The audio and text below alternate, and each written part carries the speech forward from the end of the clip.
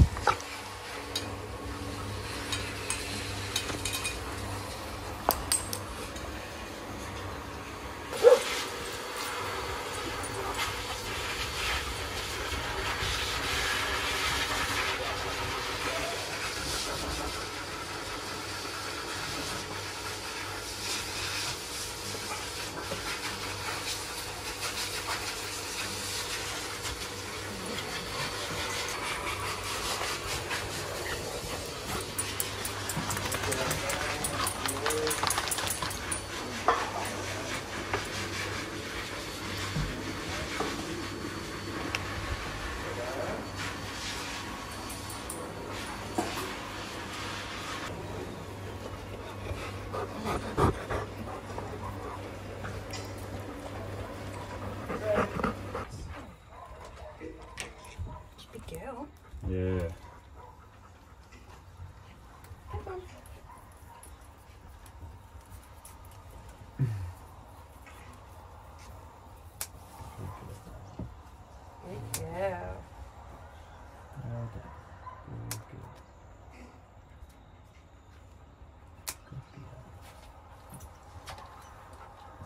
Make sure you get those dew claws. Digging into my neck. They're not that bad, unfortunately. I know one broke off, but one was hectic sharp. Oh no, that one's not. Have you already done that one? Yeah, but because they were, maybe she's worn them down a bit, but they were like needles. I think it's the fact that she just claws into you. I was going to say it's the pressure probably that they put not that. it. Yeah, it's probably maybe Maxine's saying it may just continue. It's not going to make much of a difference. They're definitely a lot more blunt than what they were. She just needs to run on the. Yeah. Even a bit. Oh. That's all right. Aww. There we go. Hold on.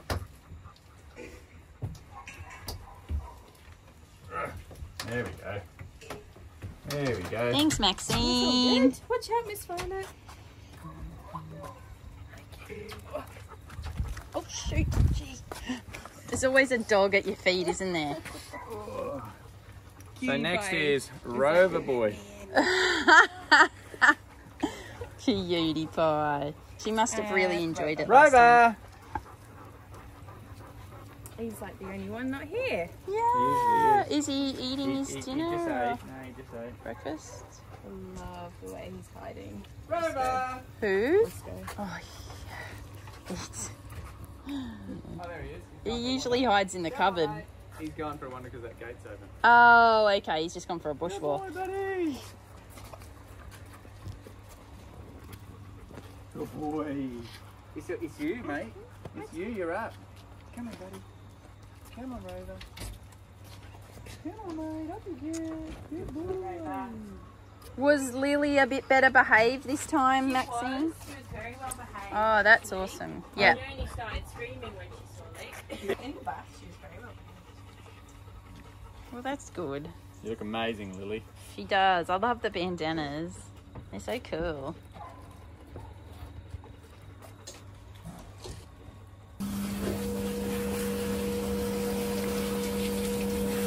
Very different to her mum, isn't she? Oh, Like, yeah. That is like ugly, lovely. yeah.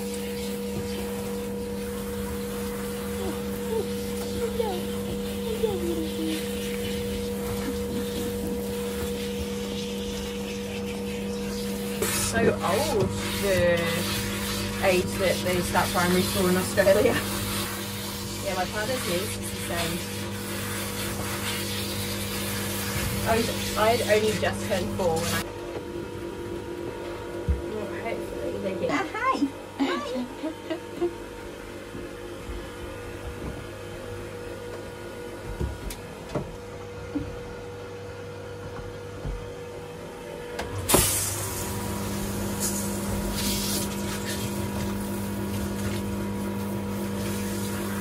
Chance is going to his forever home this week. Oh my god. The original person? So the original person pulled out. Oh, okay. So he did have a backup. Yep. And the backup was just as wonderful. Yeah.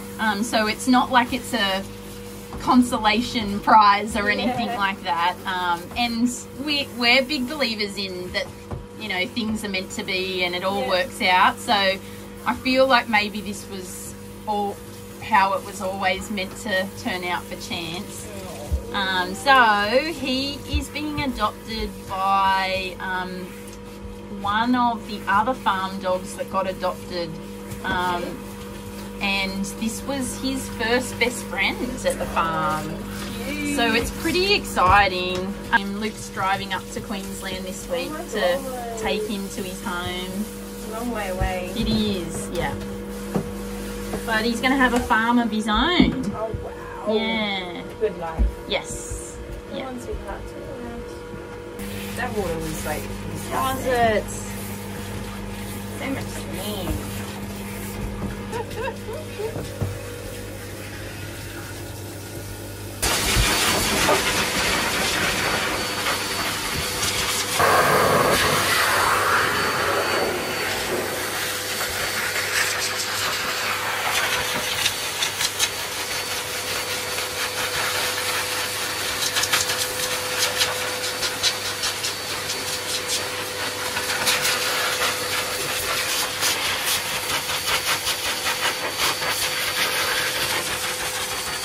This cutie. You're so beautiful. You're so beautiful. She looks so good in that colour, Maxine, doesn't she? Hey.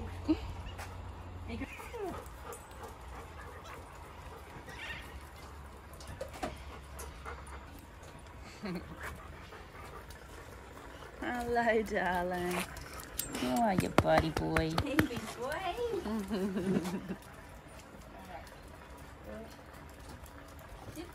Hello, buddy boy.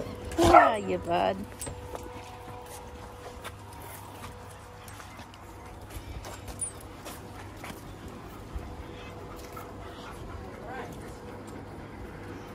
Hello, beautiful little chunky boy.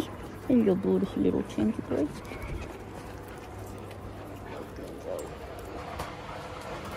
I'm Maxine with Barney.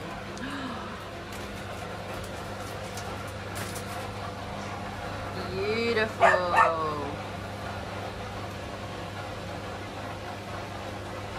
Look at you, Rover. You look amazing. You look so beautiful. Oh, very handsome. Good boy, bud.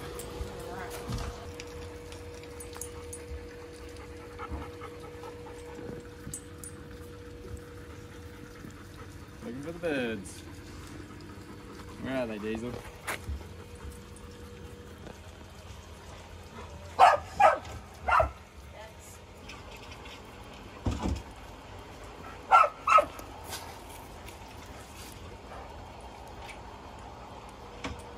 Good to go? A lot of hair in there. That's Lily. Lily and Barney. Barney's pretty hairy. Is he? Barney boy. You hairy boy, mate. Hey? Oh, Mr. Barney. You got a thick coat, do you, mate?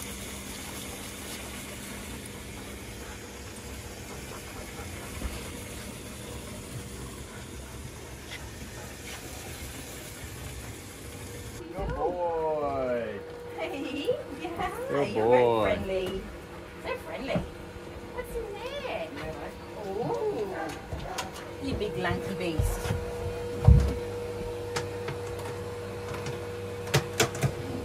Good boy. So I have absolutely no idea how he's going to go with the drier Maxine. So that might be where I might even get Luke to come back and just maybe do the first dry, like, you know, just to see. Yeah. Is he a bit dodgy with sounds? He Or is. just a bit dodgy with life.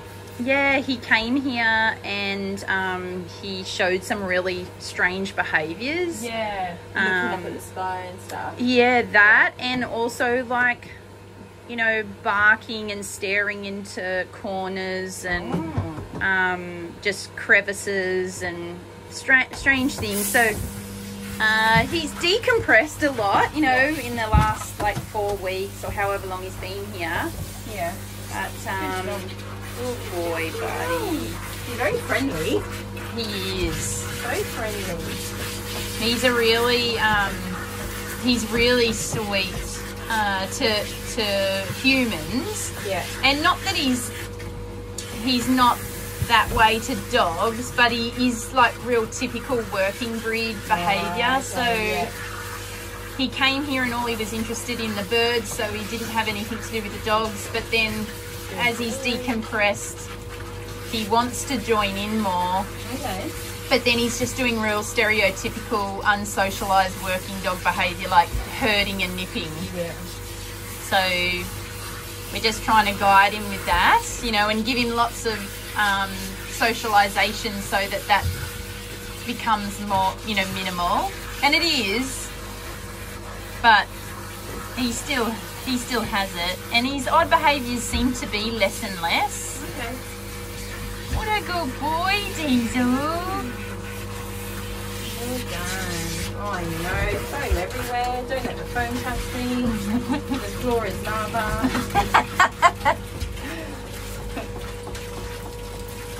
Got Miss Red as the support dog. Good job, Diesel. Good boy, buddy. But he's so sweet. He's trying very hard. We've just been giving him a lot of time and space. Yeah. Because when he came here, he was just so Round up. yeah.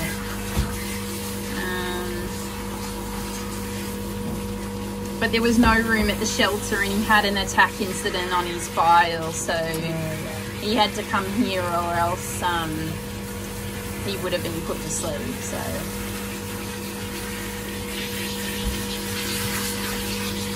So we do feel like we've been doing like medical tests, like, you know, blood tests and various things, just to make sure that there's nothing underlying, you know, for his strange behaviours. Yeah. But it does look like it might have been a coping mechanism, because he was like pent up in a very small enclosure. And being a working dog, I think it, you know, sent him a bit crazy, and he's just done those odd behaviours to deal with his pooey life. Yeah. And then he's come here and he's been given the freedom, and it seems to be he's letting it go. Yeah. But we haven't got the full test back yet, so it's all right, mate. So we don't know 100% yet just if there is any underlying things, but we should know this week. Okay. Be interesting. Yeah.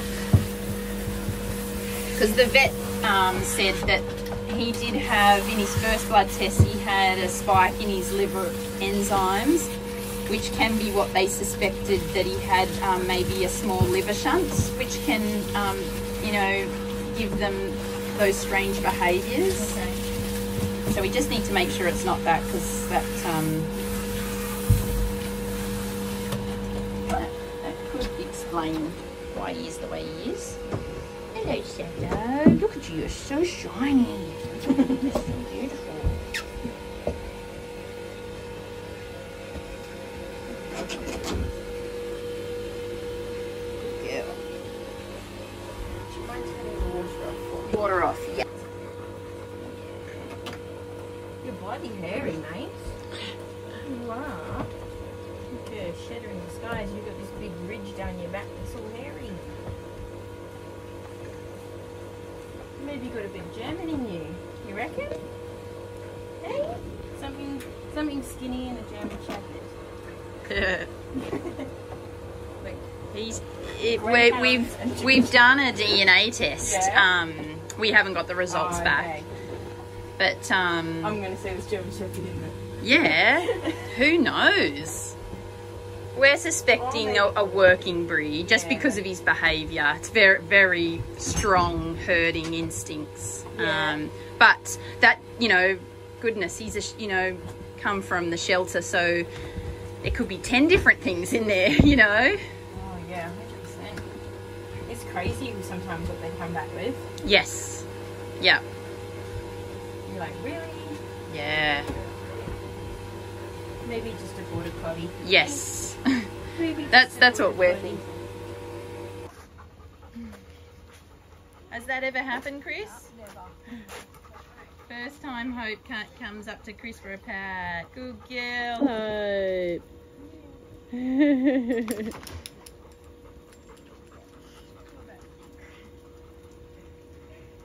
Good girl, Maggie. Good girl, Hope. Well done. That's great. Good girl. Good girl. What a good girl you are. So good. So good. So good.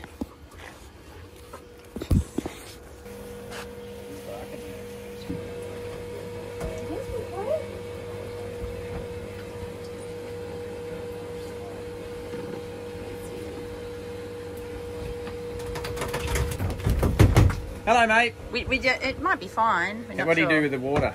Didn't snap at the water? No. Didn't care about anything, he just wanted to get out of the bathtub. Hello, buddy. How are you going to go with the blower? Lots of smells. Lots of smells.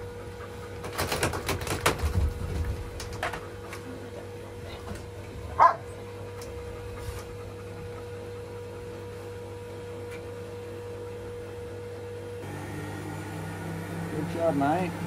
Yeah, good boy.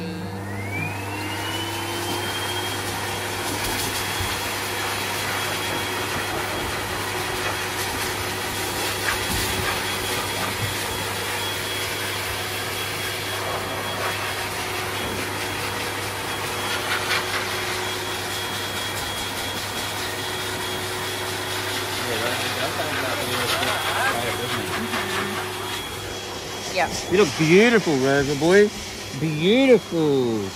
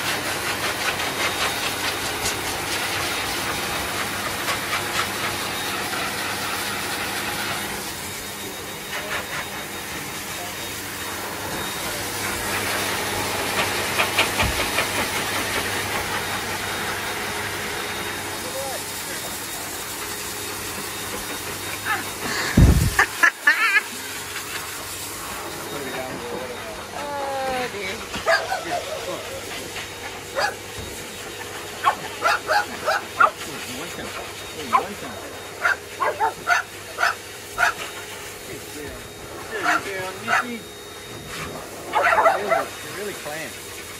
Not like most puppies in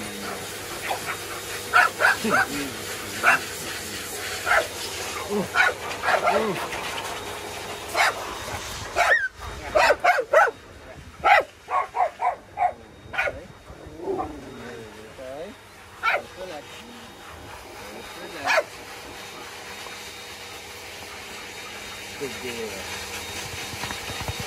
Hello, darling.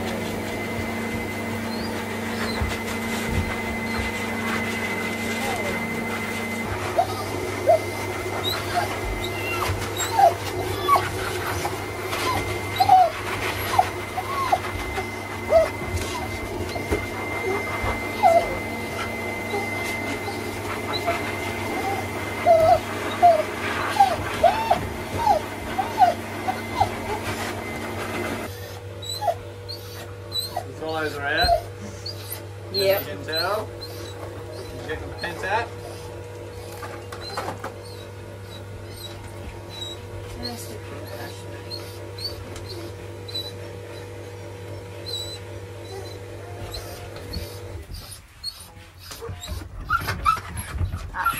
Just wait, buddy. Just wait.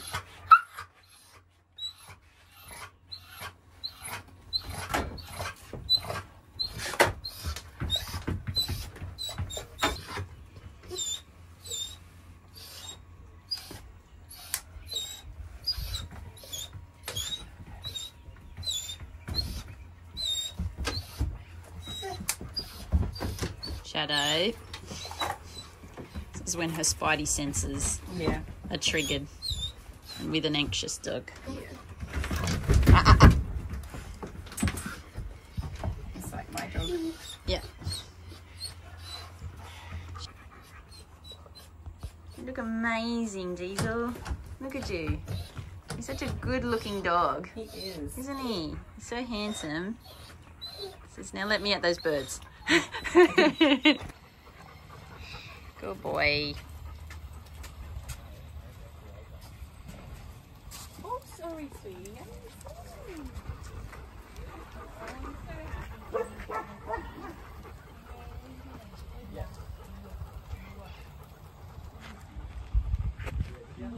So you won't see him again now, Maxine.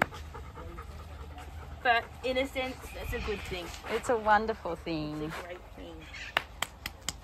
Isn't it, big boy? Hey? Yeah. Hi, darling. Hi. Good girl, Ho. Good girl. I've only got 2 hands. I'm so sorry. I'm so sorry. I'm so sorry, but love me. Me. I think it's your turn next week. Good girl, darling. Thank you, Maxine.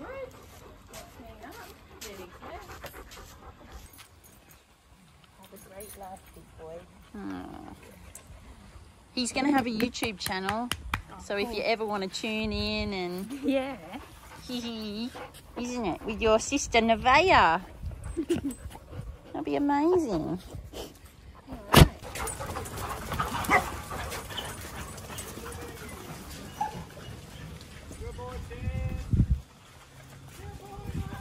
Come on, Tutu.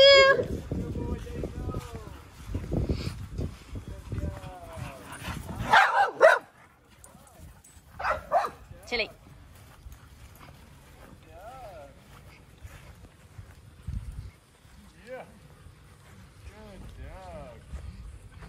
Hello, mate.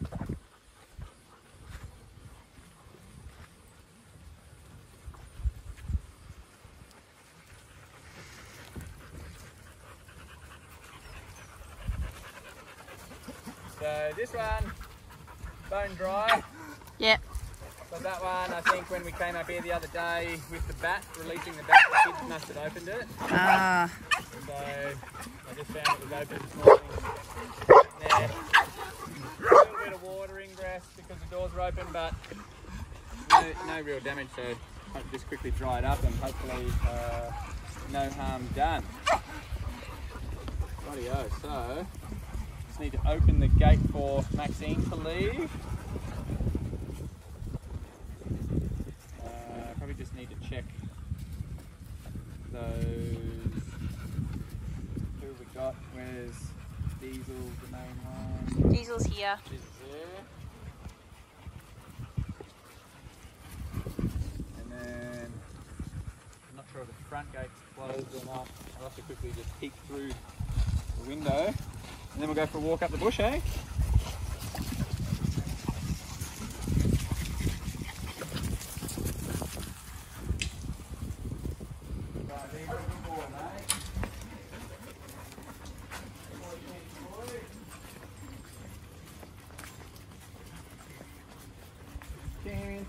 You have no idea, mate. No idea how exciting it is for you. How exciting, mate. How exciting. She's like, what? What do you mean? What do you mean? Chancey boy, you finally got a home. Hey, that's exciting, mate. And it's another farm. Yeah, good boy, mate. You can I'm go so on your excited for you. I'm so excited for you. Still go on your big walks. Yeah. Good boy. What a good boy. So we've touched on it and mentioned it a couple of times, but officially, Chance has been adopted, and on Wednesday I'll be leaving the farm and taking Chance with me and driving up to Queensland to drop him at his new forever home. And I'm very excited for him. It's it really is a fairy tale ending for Chance's journey. I'm real excited. I've been thinking about it for a little while now, of how much he's going to love it. Oh boy, mate. Yeah, and he also has a best friend there. Hey, you don't even know it yet, but you have a best friend there. And you know who that is? Oh, it's Nevaeh's new house as well. So they're gonna be brother and sister. That is cool, hey? Both gone through the journey together. Both made it out at different times. Both ended up in the perfect place. So just a reminder for everybody. Yep. About Chance and Nevaeh's relationship. Yeah. So when they first came to us, all four of them, Chance, Nevaeh, Roscoe, and Molly, they were all very antisocial, very aggressive to all other dogs. And the first connection that I was able to make was with Chance and Nevaeh. It just was a relationship where... Sorry. Rusty old wire coming out of the ground. It was a relationship where Chance was still, his antisocial, serious self, but Nevaeh was this over-the-top, bouncy, hypo that just seemed to win Chance over. And his, original antisocial play, where he was real tough and staunch, Nevaeh didn't respect it at all and just was like, yeah, come on, let's play. Forget that attitude. And they just became really good mates very early on, didn't they? They were roommates, and they were... it was really fun to see that was their first real relationship that they had built, where they got excited to see each other. They kept checking in with each other. It was a special thing. So to come this far and not only find an awesome home for Nevaeh, but then, a few months later, Chance being the dog that he is now, and being able to reunite and live out his days on a farm with Nevaeh is just so special. It's something that couldn't have worked out any better, could it? No. I'm really excited for him. So Nevaeh's mum said that she could come down at Easter to pick him up, but we're just so excited about it and so happy for him that I'm going to drive him up there and help do the introductions with Nevaeh's other little puppy friends, puppy brother, who was one of the main concerns about bringing new dogs in, is having the time to do the introductions properly. So with me there, I should be able to fast track that for them and help settle anything that may arise. So it's very exciting, very exciting. I'm really excited to take Chance up there and go on a bit of a road trip. I'm also very excited to see Nevaeh again, check out her new home and see how she's going. But it will be really special to see their Nevaeh and Chance reunite as well. And yeah, it's just, I couldn't be happier for him. It's a really special thing that, not only has he come or gone, made the longest and most change within himself, he's walked the longest road to get here, but to put the icing on the cake and, you know, I just know how happy he's going to be and the life he's going to live. And when you remember that these guys were all going to be put down, you know, that was the end for them. At that point, you know, we had a big road in front of us, and I knew that, gee, I'm going to do my best, but this dog may be a difficult one. You know, this dog might never leave the farm. And so it is a very special moment for me as well, just knowing just how tough Chance was, you know. Just how much I could see back then he was just not suitable for any household environment. He was really very difficult to manage, highly aggressive, with a lot of intent to cause maximum damage to the other animals. It was one of the most serious case that I've ever had to do a full rehab like this for, and yeah, I'm just so happy for him. It's a really special time. And if only I could express how excited I was for you. Hey, hey mate, you don't even know yet? Oh, it's amazing. It's amazing for the big boy. Oh yeah, good mate, good job. Hey, all this love that you've had to endure. Hey, finally paying off. Good job, buddy. Good job. Yeah, good boy. Good boy, man. Hey, you're going to see your new sister, who was your bestie. Hey. Oh, good job, mate. Good job. Yeah, good boy. So yeah, real excited for him. Hello, yeah, good boy. I did get a little bit emotional the other day when I was thinking about it. Just because of, you know, I do really feel like it's a special thing. You know, everyone had given up on him. His owners had abandoned him. He was in a very difficult scenario where it was just too hard basket for everyone involved. And when he came here, seeing just how, you know, intense the reactions were that I was working with, it's hard to see him getting to this point back there. You know, it's hard to see that light at the end of the tunnel when you're just like, wow, we've got a long way to go. I'd go far as to say he was the reason why we gave up daycare. Well, yeah, exactly. So dogs like this, that, like, what are we going to do? What are you going to do with him? Everyone else has turned their back. We had to work with him and you know, we couldn't let him down, even though there were a lot of hard parts about his rehab. He had a very deep-seated desire to hurt other animals and other dogs, and he was serious about it. He didn't muck around. You know, he didn't just have a little disagreement with it. He was going, you know, for the jugular. And to see him now, these last couple of months, start to realise, hey, life's pretty good here if I just toe the line. You know, life's pretty free and easy and happy and full of love.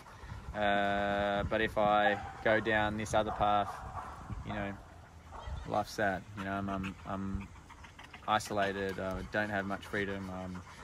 You know, so I think that he definitely saw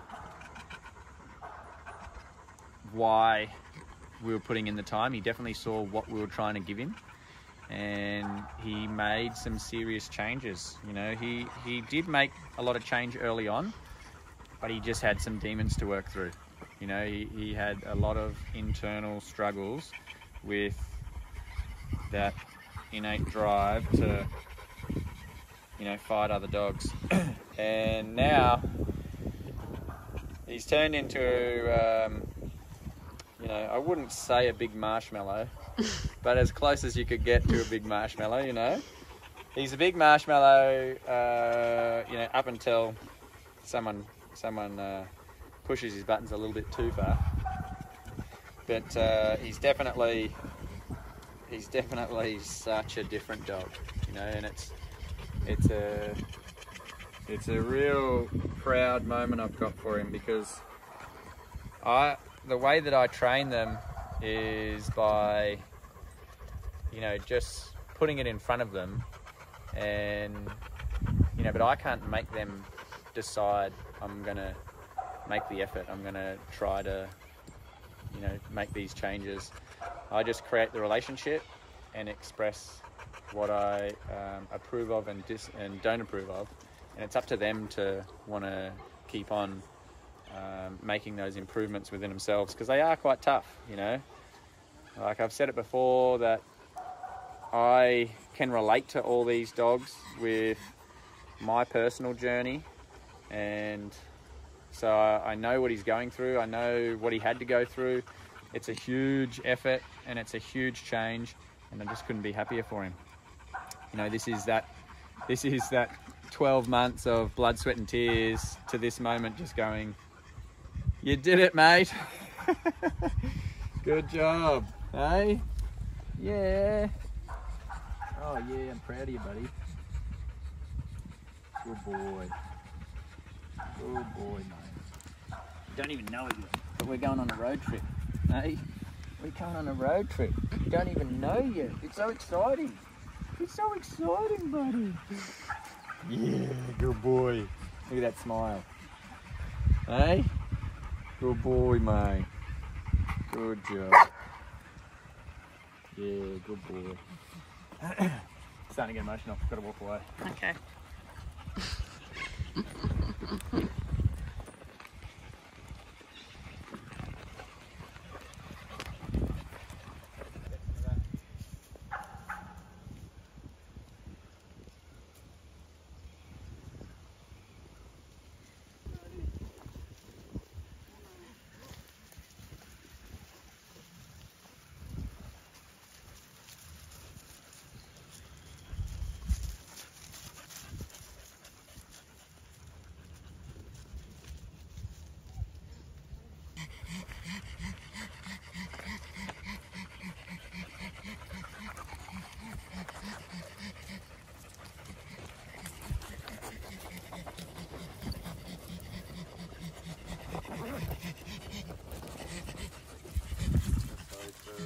Diesel. Diesel. Diesel. Diesel. Diesel. Buddy.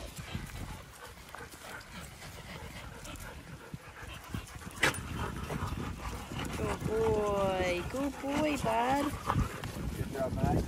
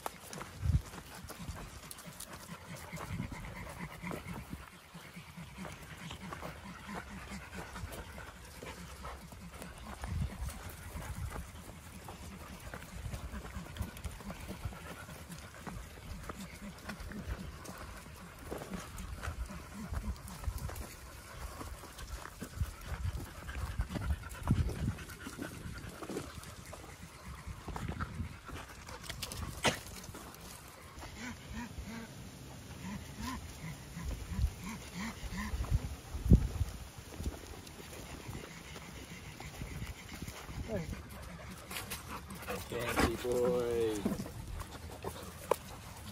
Hey, mate. Ooh. I am so excited for him. Same.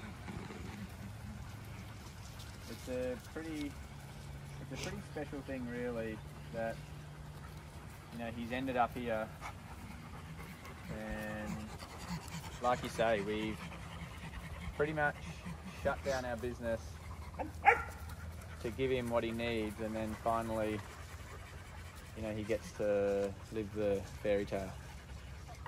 You know, it makes it all worthwhile. when you see this, you know, fairy tale ending for him. Yeah. Because there are definitely some moments where we were like, are we doing the right thing? You know, are we crazy? And the short answer was, you know, we don't know if we're doing the right thing. Yep, we are crazy, but we just knew we had to give these dogs the time and energy and skill set that we have to give it the best shot. And, you know, chances being one of the most difficult cases that we've dealt with, and to see a happy ending for him is just so awesome. And it is a perfect scenario, in that, you know, it's not just the fact that he gets a friend like Nevaeh to spend the rest of his life with, who was his best friend. Yeah. Out of, you know, he hasn't had a relationship or friendship that came close to the one he had with Nevaeh. But also the fact that this person that adopted Nevaeh was a dog trainer herself. Yeah, for many years. And so she She's is more than qualified to adopt a dog, you know, or dogs like Nevaeh and Chance. And for her to be one of our members, you know, who's watching the videos, watching the whole journey. There's no wool being pulled over anyone's eyes. No, she's seen it all. Chance is there for the viewing, you know. Yeah. And then she's come forward for Nevaeh, and then contacted us to say, what do you think about Chance joining us up here? We're having so much fun, you know.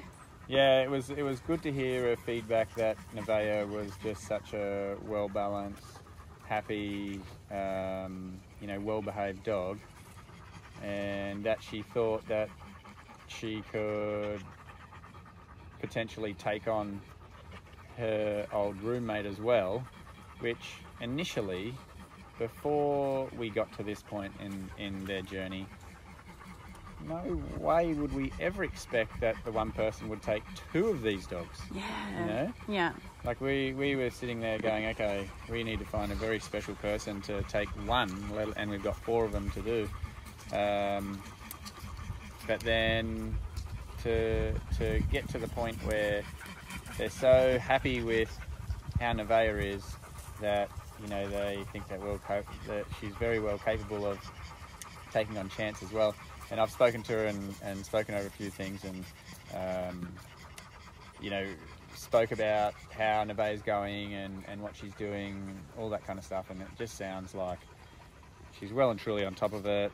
Nevaeh's having the best time, wants for nothing, and you know, it sounds like the perfect scenario. And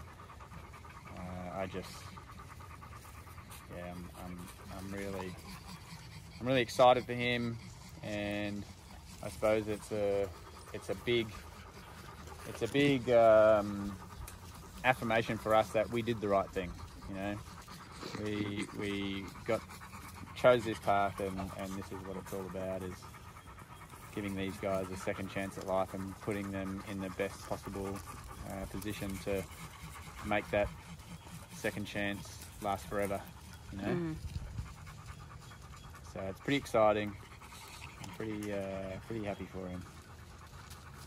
Hey mate. Yeah, buddy. Even just, I remember thinking and talking to you, you know, even as far as 6 months ago. And I remember you saying, do you think he's ever going to be able to be out in a group like this? You know, because although he performed very highly, like he could have gone to an owner that didn't have any kids, and well, no, he's all right with kids, but he was just real, like he's a bulldog, so he knocks them over. But he could have gone to an owner that didn't have any other dogs, and just he was the one dog in the family, and that would have been okay. But you still couldn't have taken him to dog parks. You still couldn't have taken him to off-lead recreational areas. Like, they were big restrictions that he had over his head based on his behaviour. And it's just really cool to see that those restrictions are obsolete now. You know, in the right hands, he can live a completely normal, happy, social life. Yeah, just like Nevaeh. Yeah, that's what I think is the special part about it, where, you know, he's gonna have an awesome life. He's just gonna love it. He's gonna get all the attention and love and affection that he needs. He's gonna have the freedom to run around. You're gonna have a buddy to go run around with, mate. Oh, yeah. We'll see if he wants to get in the dam by himself or not. But even those early days when we first paired them up and they became really good friends, and when we used to let them go in the playground together, how they'd just run off and, you know, frolic through the grass, thinking they were having a great time. You know, we're free, woo, let's go. And so it's really special. I'm just picturing that, with them doing that on their own property and having a blast. So, yeah. And Nevaeh's owner has a Facebook page and a YouTube channel For Nevaeh, yeah. For Nevaeh. So obviously, you know, there's going to be Chancey Boy. Yeah. So we can all watch along, you know, and see him living his wonderful life. Yeah. Which will be cool. Yeah, it's pretty exciting.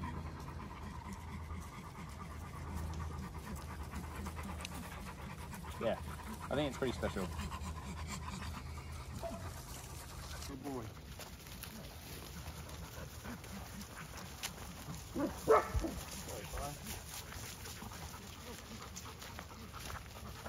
So I'll tell you what was interesting. You know how Maggie doesn't take too kindly to any negativity towards her, you know, stands her ground and says, I ain't going to cop this, you know? Yeah.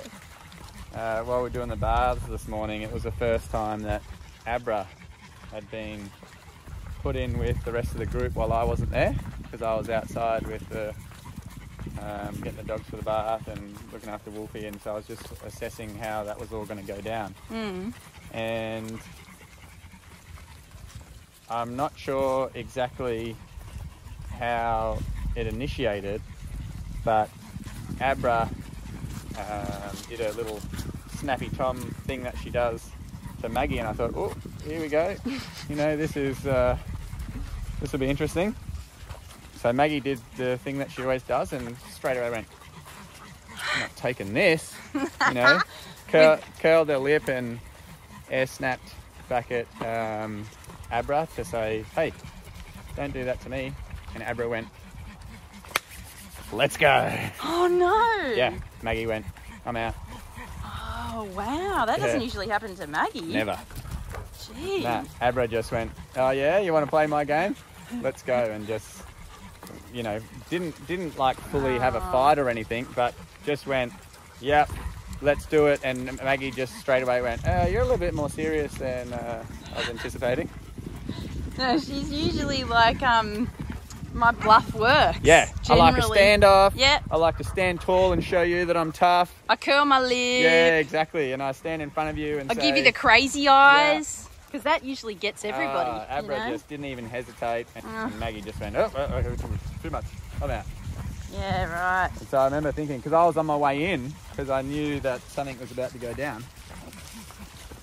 And as soon as I saw that, I was like, well, we're not dealing with your average Joe here with Abra. Nah. She's definitely not your average puppy. No. No way. What about before when I was like, yeah, good girl, and I turned around and walked away and she jumped up and went, whack. Hit me on the head. and then again on the arm. Like, but this is the thing. Like, we joke about it and we make light of it. But it is very serious. It is very serious. No, but just for everybody at home, though, I think it is, just generally, I do think that this is a bit our personalities. We try to, when times get serious or times get down, we've always tried to make light of it. Yeah. Because otherwise you just cry. Yeah. It's just And there's too been hard. times where there's been a few things going on and it would just feel too overwhelming. So, not that this is overwhelming or too much or anything like that. That's just how we But cope. it's just our personality and what our relationship, isn't it? You know, like when it's something that's a bit, oh gee, that's a bit serious. And so we kind of just have a joke about it to get through. So, because really the underlying thing with Abra is she's actually going to be a lot of work. Oh, so much. And so much so. And even to the point where, even though she's mouthy, and you know, I'd even go as far as say that what she's doing isn't mouthing, it's proper biting, because I was even said to you, I was like she's proper clamping and everything. Like when she jumps up and bites my clothes, and she's playing, but she is pressing down with those teeth, you know. Like I can wrestle with Roscoe and he jumps up and bites and chews my arm, but it's soft. Like he knows it's my arm, he doesn't want to cause damage. She just instinctively is like, bang. You know, wants to go and go hard. Doesn't muck around. Her play is very serious. There's a lot of red flags as far as her behaviour, and you know, that's why when I was talking about Chance, he's like, he's the end of his road, he's moving on to his next life and it's going to be amazing. And then I look over at her and go, you've got so far to go. You know, you've got a long way. Look at this guy. He's about to post out to his new life, and you're still in recruit school. Right at the beginning of her journey.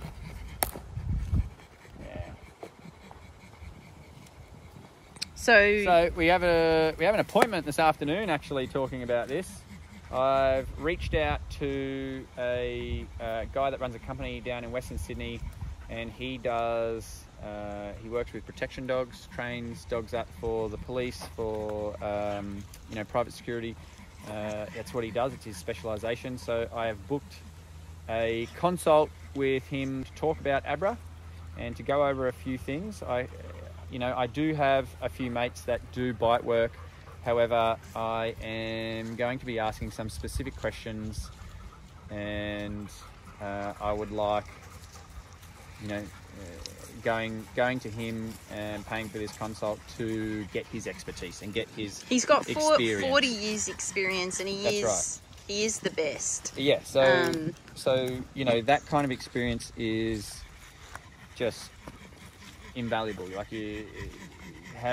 giving him the situation, giving him the bloodlines, and just sort of getting his perspective on what you shouldn't, can do, all of the above. What our options are. Pick his brain, because there are a lot of different ways to do the bite work. There's a lot of reasons to do different types of bite work, what the objectives are, and it may, like, I'd be very interested to hear his advice, you know, and so that's why we. But even just generally, like, he trains dogs as protection dogs and for the police force. So, you know, a lot of people have asked in comments about, well, I'm sure that the police would love a dog like Abra, or can you not reach out to, you know, and so he's the guy that, you know, to get to ask. I already do know, or semi-know the answer to that question, and, you know, those government organisations don't get dogs like this. Yeah. They have breeding programs, they have...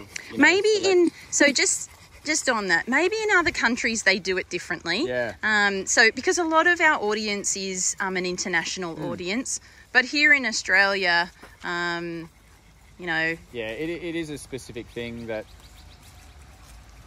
it's also something that when they go into their programs, they like to have already done quite a bit of that kind of work by the time she's this age. If you remember when we spoke about her exposure period, where they expose them to things. Or I talk about exposing the dogs to buses and motorbikes and busy streets and kids and school zones where at 3 o'clock when the kids are all out, you know, that kind of thing, where if it's an intense environment at that young age, they can take that on, observe it, look at you and see you're not concerned about this, and so they just take it with a grain of salt and say, this is no threat. You're not scared, so I won't be scared of this environment. I know that on the military side of things, that exposure period is all to do with getting into battle and making sure that there's no part of going into battle that's going to intimidate them and take a backward step. So it is a very important thing that they have that exposure training to explosives, gunshots, screeching tires when cars are coming in to do fast entries. There are so many things that you don't get exposed to in civilian life that military dogs and police dogs need to be exposed to. It's the same with the police horses. You know, when there's riots and when there's thousands of people on the street, those horses need to just be like, yep, I'm not intimidated by this and I'm going to keep charging through, you know. It's the same with the dogs. The dogs need to just go, yep, you're my target. I don't care if you've got a knife in your hand or a bat. I'm going for you, you know. So you can't, well, you shouldn't be able to punk these dogs that are in those roles. And what I mean by that is, like, I do it to my dogs for fun, for a game and play, you know, and I like do it. Tilly's a really good example where she'll come up and want to nip my heels and I'll turn around and pretend to go for it, and then she quickly runs away and comes around another angle. That's where, in these scenarios, I've only got 2 dogs that you can't punch, and that's Fredo and Roscoe. As soon as I do it, they're like, yeah, let's go, bang, you know, and they're hungry for it. But that's the same with these organisations. If you can intimidate the dog, or if there is a weakness in their personality or confidence, the dogs will fail. They don't want them. They won't go into service. So that kind of training, I know she's already missed out on for her age. So I'm almost certain she's not fit to go into that line of work, based on the fact that she's already too late for those organisations. She's already too old. But we are speaking to a professional today. Yeah, so he might also have another area like private security where they might deal with it, because it's just a smaller organisation. But the big government ones, I know they've got their own programs and breeding programs, everything, training programs. The dogs come from 8 weeks old. You know, they are in training from a very young age, and they're ID'd. So Abra's brothers and sisters, they might have got the whole litter and maybe 2 other litters at the same time, and they've got 30 dogs in a program. At the end of that program, 5 dogs will pass and become service dogs. Yeah. You know, that's the kind of ratio that we're talking about, because they are looking for specific traits to be maximum effective at their job. And that's the kind of hit and miss rate there is. There might be that. Who you're talking to, he also qualifies the dogs. Correct. As to whether she has that drive or not. So I've got a few questions that I want to ask specifically about Abra, and then also specifically about Roscoe. And, you know, the next stage, he might just say, go down this path, don't go down this path, or it's probable that the next stage will be, yep, let's come and do an assessment. We'll do a 2-hour assessment with the dogs, and then I'll be able to tell you, you know, this is what I expect this dog could achieve. This, I don't think the dog's got the drive. I think this dog, it's perfect for this dog. You know, who knows? And that's when we can go down and book a face-to-face. One of the big questions is going to be around the fact that she comes from a breeding bloodline for protection dogs. So breaking that tradition and breaking that that breed to go into a normal civilian life, is that something that he's ever experienced? Is that something that he feels is achievable for a dog of her breeding? You know, these are all the questions that I want to bounce off a professional who's been in the business for many, many years. And so it will be interesting to hear what he says. I know that with Roscoe, it's all a big game. And, Yeah. You know, he just doing it for fun. And so anything that you were to do with him would be for fun. That's right. It's just Abra is different. Yeah. Originally I was going to get a sleeve, and I anticipate that when the sleeve comes out, Roscoe's just going to get super excited and go, I've seen this before. Whack, and come up and bite it. And so then that would probably just be a game that we play with and use to bond with and that kind of thing. But I know after speaking with a couple of my mates, there's that way that you can go down just for fun and create a bond and build a relationship, and it's just something that you both share together, versus the real protection dogs. You know, you're driving off a different mindset. That we've always been of the philosophy or the belief that we're not looking to deny the dogs like their inherent drive, you know, instincts. Like, for instance, you know, Tilly and Joey, you know, we just redirect those you know, instincts to things that are more acceptable. Yeah. If that, you know, and so a dog like Abra, if it is assessed that, you know, those instincts are ingrained and, you know, there is no use in trying to train it out of her, then our best bet is to redirect those instincts, just like we have with Tilly and Joey, into activities that she will still feel satisfied with, but she will understand the boundaries of when we're allowed to do it and what we're allowed to do it to. Well, that's exactly what we're doing, but yeah. So yeah, the whole purpose of investigating and the whole reasoning behind me inquiring and making this appointment is around the fact that you know, we've always been of the opinion that we don't want to train dogs not to do something that they have been bred to do and it's part of their instincts. We want to so basically we don't want them to feel like there's something missing in their life, you know? And so anytime that we have one of those dogs that has that trait that we know is an inherent part of them, then we just redirect their energy and put it towards something that isn't detrimental to themselves or to any other dogs or any people. And it's one of those things where we want them to be completely satisfied and content and well balanced and wholesome, and we try to give them everything they need in accordance with, you know, what those traits and instincts are.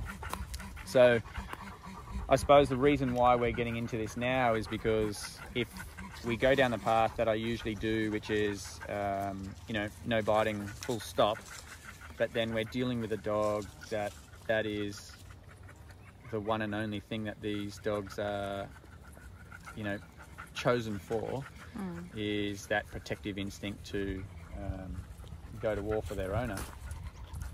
Is it going to raise some issues later on if we don't have that vice for them? Which is why if we could turn that trait and that behaviour into a game where they get that satisfaction of attacking a bite suit or a bite sleeve, is that going to then help with their overall balance? Is that going to help with their mindset and their piece of existence? So that's the main reason why we're investigating this,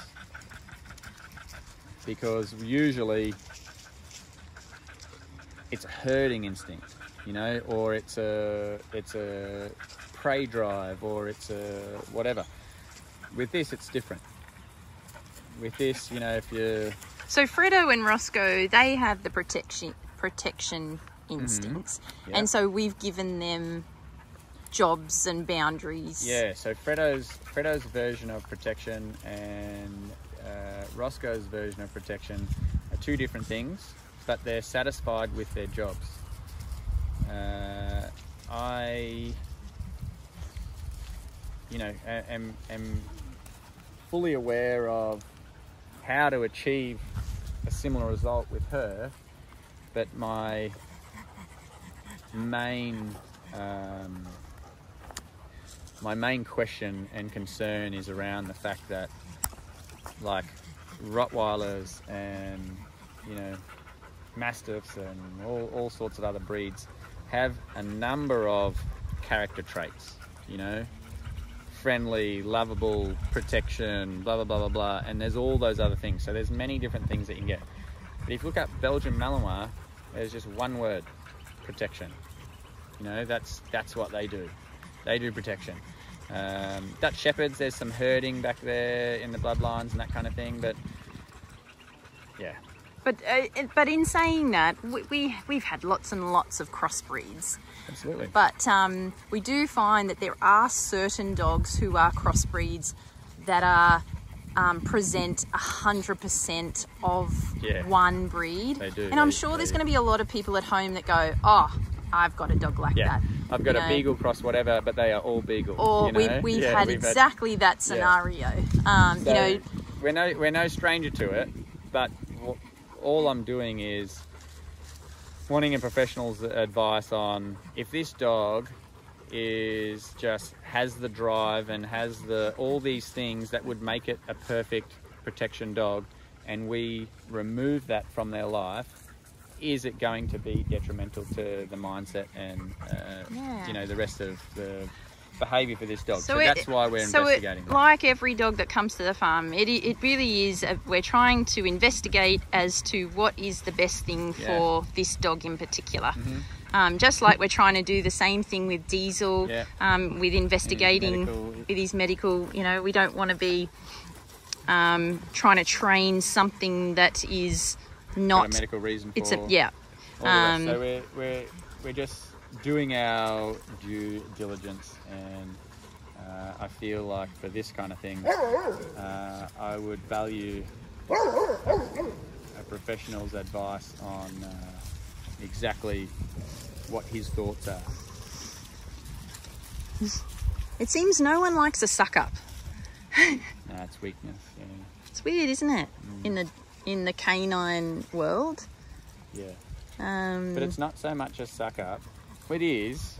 We're referring to. It's a suck up that doesn't get the hint. There's a dog in particular, and his name's Tanky. Yeah. And he gets on a bit. He loves everybody. But he's like Miss Violet. Yeah, but I'm just going to say, like, on the outside, it looks like all he's doing is loving on everybody. But everyone picks on him. Like, everyone tells him to he just hassles consistently. Buzz off. And he's like, very... I love you so much. He's very persistent. Yeah. With his love. But I'm sure you'd give me a big stiff arm as well, babe, if I just walked around kissing your cheek and saying, I love you, I love you, I love you, I love you. Like, just, come on, we got work to do, leave me alone. That's what they're doing. He doesn't get it. Yeah. He's too intense with the love. With the love. Because he'll even... the staffies do it as well, but they get the hint. Whereas Miss Violet, she's a bit slow on the uptake. And so... So, Abra definitely focuses on Diesel. Yeah.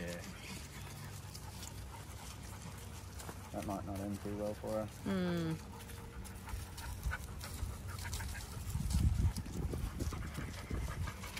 I wonder if Diesel reminds her of her parents. I think it's more that she thinks he's unstable.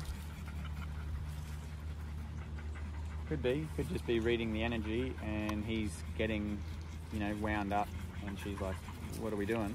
Like, what are we getting wound up for?" And feeding off it, but well, she doesn't go for him. Shadow, all her spidey senses go a bit funny with Diesel. Goes back to the old days of spidey senses. A dog like that used to heighten her, Anyway. Interest. Yeah. So I suppose in summary, we are investigating all the sources of information and avenues we can to find out the best case scenario for Abra.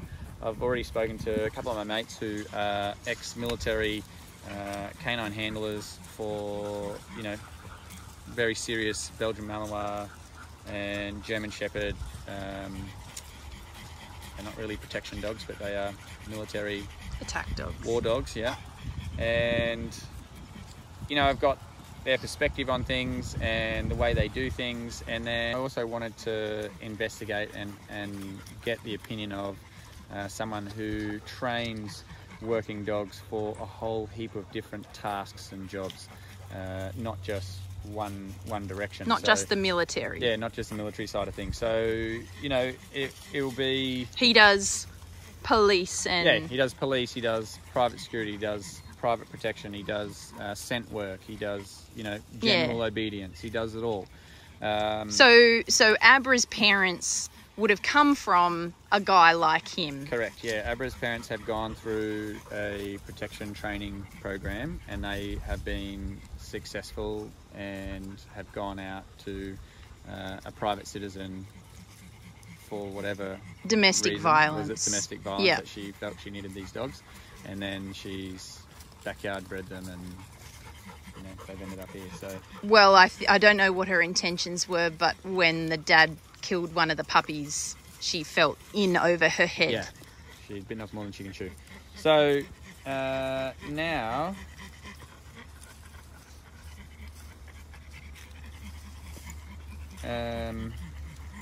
I just want to point out that yes, I'm very excited about investigating this further. We are trying to investigate everything within our power and reach to get the best advice, and we'll take all that in and decide what to do with her from there. So yeah, it's exciting. I'm excited to have a chat and work out where to go from here for Abra. Whoa. I'm also really excited about Diesel's involvement. Yeah, like he just sat there the whole time that we spoke then. Yeah, it didn't run off. No. Abra! Abra! Good girl. Good girl, darling. Good girl. Yeah, don't worry about touching me. So once we get the blood tests back for Diesel. Good girl. Good girl, darling. Good girl. Good girl. Good girl. Good girl. Whee! Good girl. So once we get the blood test back for Diesel, Yep. We're going to then plan some kind of like program for him whilst he's here. He is up for adoption, so the shelter's going to advertise him this week. But like all the other dogs, they're always up for adoption, but for whatever time they are here, we try to make the most of their time. Yeah, exactly. But for a dog like Diesel, because he came here and he was so wound up and he really was presenting some very odd behaviours, we obviously went straight to let's just make sure that there is no medical underlying issues where we should be helping him, with that. Yeah. But once that's been eliminated, then it's going to be a matter of how do we best help Diesel while he's here. Oh, goodness. He's struggling with all the intense activities with confined areas. So, any time that the dogs are fully in an excited and intense state, he struggles with, and that's where he shows a lot of his herding instinct. And when in the herding world, if the flock aren't doing what he wants them to do, then he increases the intensity to get them moving, and that's what he's starting to do. He's bringing that instinct in with some of the other dogs, and that's why he needs to be managed in those scenarios. he struggles to be an integral part of those activities, and he more so is focusing on putting the other dogs off or interrupting the flow of those activities. So it's nothing unusual. No, it's very common. It's the same. It happens to all the dogs that come through the farm. We have the same problem with new daycare dogs. Yeah. And they come through like, oh, yep, no, they haven't seen this for the first time. No, not allowed to do this, and it would be a guiding process. So it's not uncommon. It's very normal. We are well aware of it, and so we just manage the situations. And so for him, you know, he can come out on these walks where we're quite calm, and you know, it's very social, and he's getting a lot out of it. And then when it comes to those other activities, he does need to be managed, and he needs to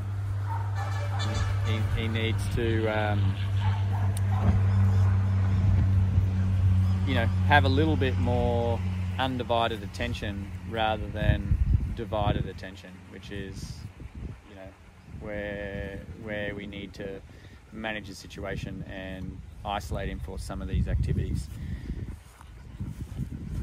You know, the biggest one for him would be the lure.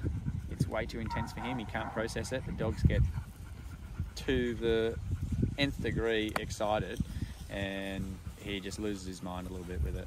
And so, you know, gets caught up in the hype and doesn't know how to process it. And so you've got to build up to those things. That's right. They're one of the really intense ones. And even in our pack, we've even still got a couple of like dogs the pool session is the same. You know, when the lure comes out, That's toys right. come out. He runs back and forth, barking at the dogs because they're all excited, barking at the lure and waiting for it to go. You know, the motorbike, he was pretty intense for, but he's desensitized to that a bit now. And you know, it's just one of those things that's a natural process for a dog like him. You know, he needs to build up to those things. You can't just throw him in the deep end. And you could go so far as to say, though, that it's a natural process for any dog that comes here. Yeah. Like if we even were, Abra. We don't put Abra in with the lure yet. You know, she's been training now to like place trained beside you for those intense moments. That's right. So because I need to manage her behaviour in those scenarios. And Joey's a working dog, and she's still every now and again I have to pull her out because she gets a bit too intense. So same thing, I have to bring her and put her in a sit or a drop next to me to take her out of the game, because you know she likes to do the same thing as Diesel. Yeah. Gets right in there, but it can be a bit too much.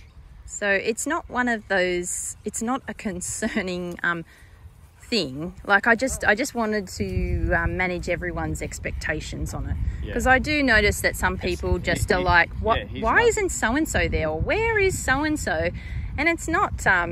It's not anything that's specifically, you know, to do with this one dog. It is across the board. Yeah, it's just it is the normal process. Barney's been there. Yeah, Barney's been there. He got removed recently, actually, because he just was. Yeah, it's and the too riled up. Like he came to us at 6 months old, unsocialised because of all of his hospitalisation, and so you know, this is like the lasting effects of it, isn't it? You know, it is. When they don't get that early socialisation, these intense scenarios are misread, become very difficult to deal with, to process. So, like Tank and Chopper were the same. Even Hope. She's now got to a point where it's few and far between, and so when they get to that point, then they can be involved the whole time and guided. Yeah, usually for her, the process is the intensity revs up, but then I focus on her and let her know that I'm watching her, and so it makes her tread on eggshells a little bit. Yeah, and that's when Shadow. they get the reward. Oh yeah, Shadow was Chance, obviously. All been through it. Ross, I know. This is what I suppose what we're trying to express here. But it's not like people it's not are a unique case. They're not normal. Discover or like revealing some, Yeah. you know, unique scenario. It's just a part of the normal process, the really intense situations. But on top of that, which we've explained previously with Chance's journey, because it was so drawn out, obviously when your attention is removed, that's another situation where they need to be managed depending on their level of training. Right. So that's what I was saying before about divided attention. Yeah. So if I'm solely focused on that one dog, that's undivided attention, and I can give that dog everything it needs at that very moment. But in some of those scenarios, I am managing quite a number of dogs. That's right. So there's ongoing progress that needs to be given at all different levels. A much larger number of dogs, and when they're at such an early stage, it's just a lot safer for everyone involved that I remove him at this point, because I've just got so many other things going on with all the other issues with the other dogs. So even though Abra is only very new, she is obviously very advanced in her response. She just picks it up very quickly. So you have been able to train her to stay in that place in those intense situations. But I've got to say, whilst we can see that her bite drive is serious, her teeth are so little that even if she were to have an incident in those intense situations, it's not as damaging as a dog like Diesel. Yeah, the risk is less, but at the other side of the coin is the fact that the priority really is prevention rather than cure. Now, Diesel's already got a few years under his belt, and you know he's not showing real aggression to anyone. No, he's not. He is just got a strong herding instinct. Yeah, just like Joey. That's right. Whereas Abra's very different. She's very young. She's very impressionable. She's at a time where we need to act now. Otherwise, you leave it, and it gets a lot worse. And she'll be way worse than any of these other dogs' behaviours if we allow it. So priority really is to focus on her and eliminate any of those behaviours developing and setting in. So yeah, it's a totally different kettle of fish. Diesel's got plenty of time to learn these lessons slowly. He also he's very adoptable. Yeah, you know, like whilst we're trying to give him like all that we can offer while he's here at the farm. He can go out the door this afternoon and be fine and live a wonderful life. And like, I mean, majority of what has happened here at the farm is decompression, and then obviously the socialisation once he has routine, bit of basic training. You know, and that's just allowing him to come out of his shell and show us who he really is, and just let go of anything and become the dog that he's meant to be. Whereas, Abra is definitely... She's a concern going out into the world, You couldn't... But... Couldn't do it. Yeah, and every dog that comes here is so different, you know, like... We are just trying to do the best we can for each and every dog that comes through the farm, you know.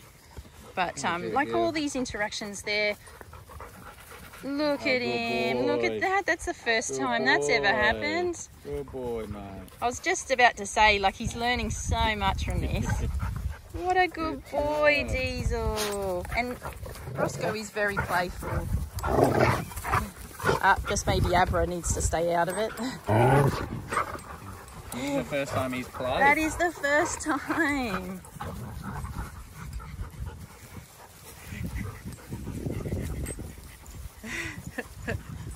How exciting. Yeah, that's pretty cool.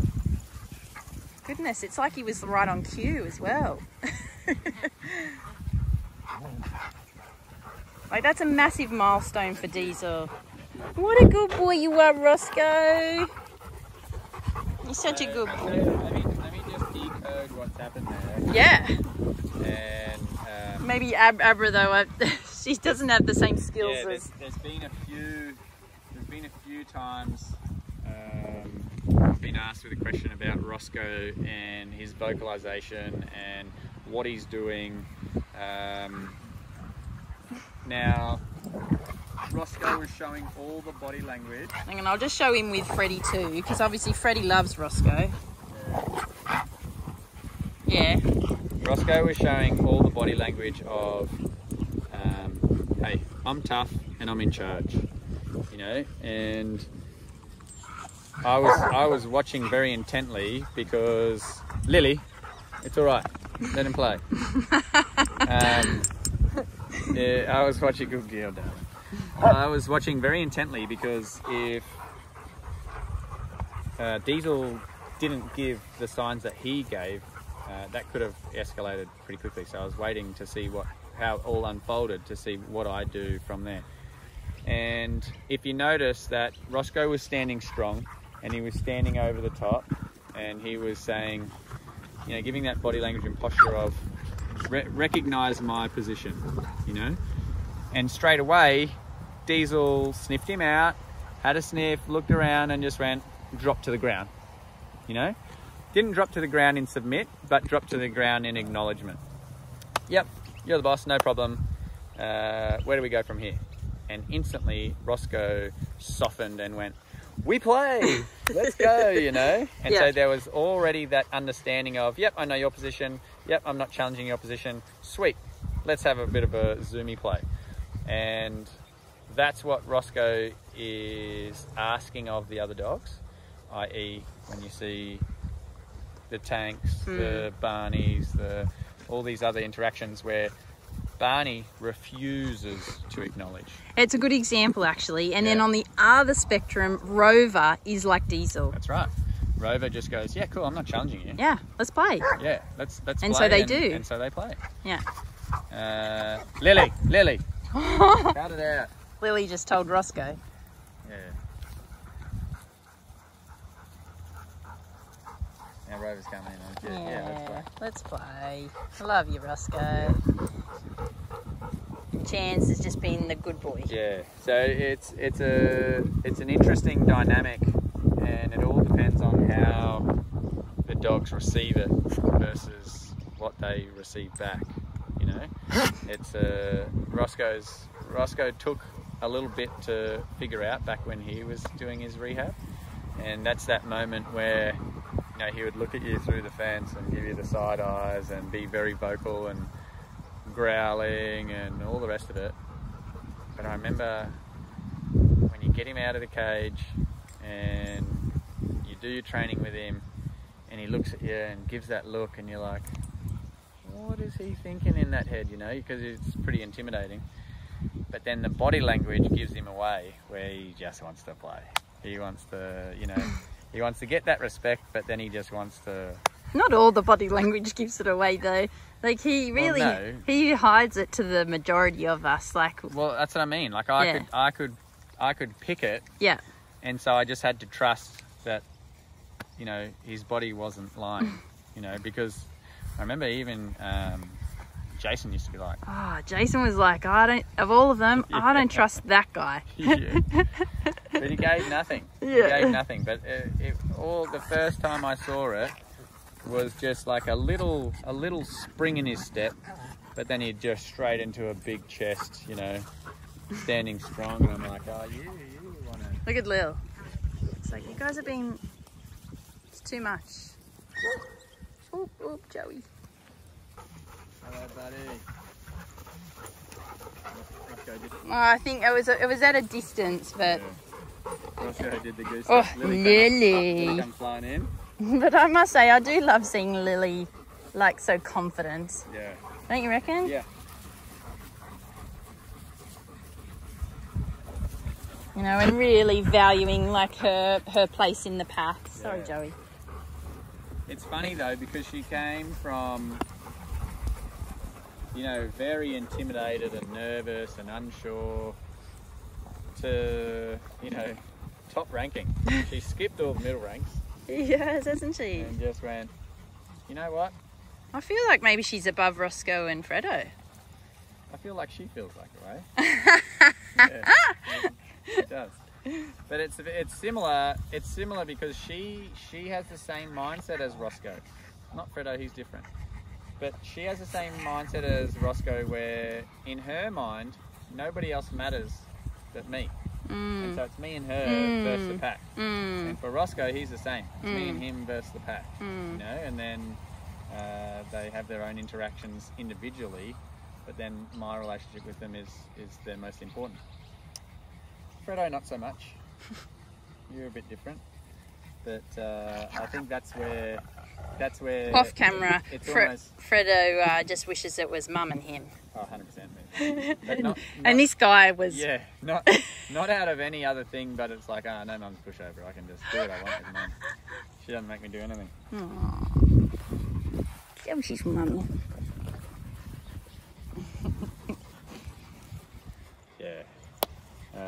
Yeah, so I definitely. Well, see that was what you're pretty saying. special though, wasn't That it? was awesome. For Diesel. Yeah. It's Yeah, exactly really what cool. we were just talking about in terms of This is where we haven't his been pushing progress him. is. We've Yeah. been, you know, giving him his time, but we knew that these bushwalks, because we've been doing extended bushwalks, and just we knew it was of benefit to him. And then Absolutely. he does that, and that's massive. That will be so valuable to him now. Yeah. That not only has he just begun a relationship with Roscoe, but he's just learned, you know, that this can be fun, not all serious, you know, and he's starting to branch out and discover those relationships. Because he was in a it's really place quite where special. he was in with dingoes, and it was just negative relationships. They just Yeah. kept attacking him. Yeah. So for him to have a positive interaction like it's that really, really good. is very good. And that's where we could see his progress, and that's where we could see his development. So that's why that's why we've been doing these bushwalks Yeah. so often and for so long, is really for his benefit to get out and be involved in it. Because when we do the other things, he's not quite ready for those scenarios. But what's going on here? We got 1, 2, 3 dogs chewing these spindles. Look at Maggie over there, chomping down.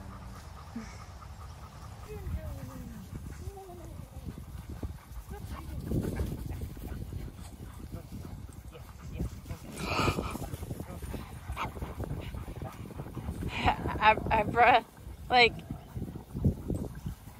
you see how she runs? Yeah, I know. She just runs like a snapping turtle. Land shark. A land shark, yeah, sorry.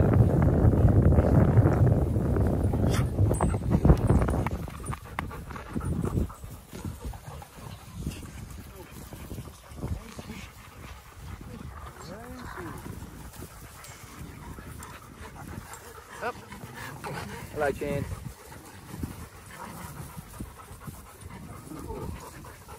Just relax, mate. Hello, Freddie.